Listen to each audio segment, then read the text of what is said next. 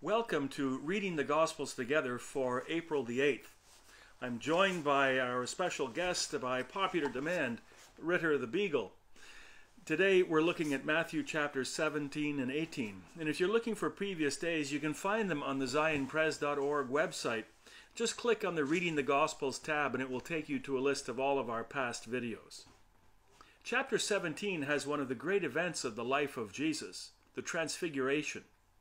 Peter has just figured out who Jesus is, the Christ, the Messiah, the Son of the living God. And now we get a glimpse of Jesus in his glory, shining with the very brightness of heaven. Not only that, he's joined by Moses and Elijah. Why them? Well, first of all, these two represent the totality of the Jewish faith and scriptures, which are often called the law and the prophets. Moses, the lawgiver, entrusted by God with the Ten Commandments, represents the law, the system of conduct and ritual observance for the Hebrew people in right relationship with God, with the world, and with one another. Elijah represents the prophets, those speaking with the very voice of God, calling people to repentance, showing the path forward, proclaiming what was to come. In this tableau of Jesus, with Moses and Elijah speaking to him, the totality of the plan of God is standing right there. Jesus, the fulfillment of the law of the prophets, the Old Covenant and the New together. Peter, of course, puts his oar in.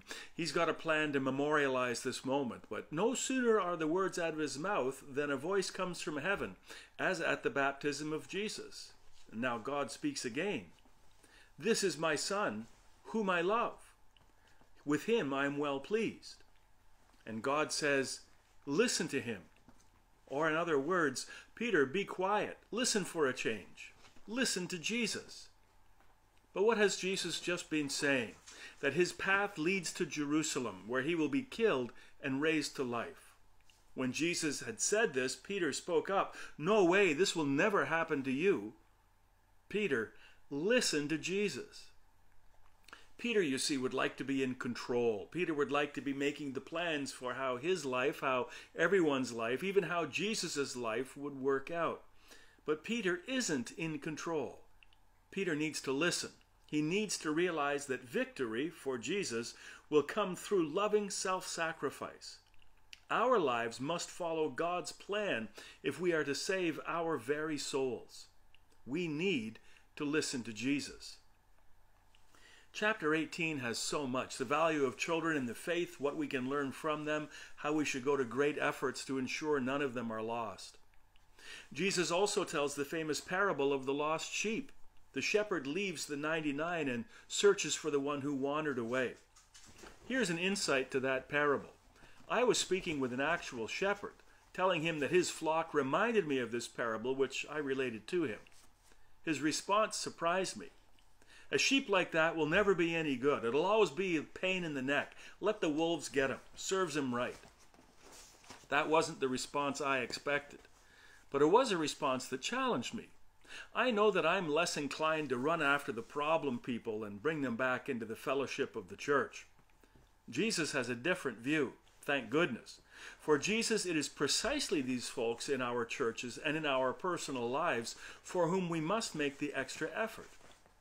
And to illustrate that very point, Peter asks a difficult question. How many times do I need to forgive someone who wrongs me? Peter adds this, up to 7 times? And Jesus responds, no, 77. What can this mean? Remember that forgiveness doesn't mean minimizing what happened or pretending it didn't happen or that whatever happened didn't matter. Were that the case, Jesus would have said, forget it doesn't matter.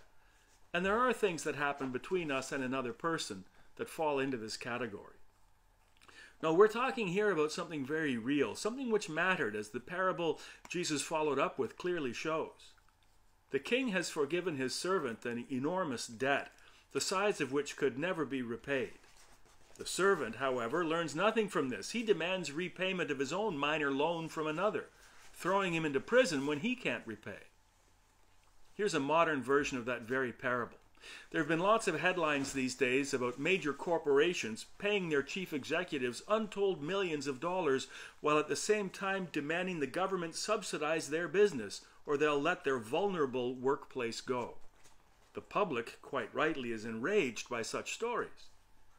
Jesus, as he often does, turns our outrage back upon ourselves. How much has God forgiven you?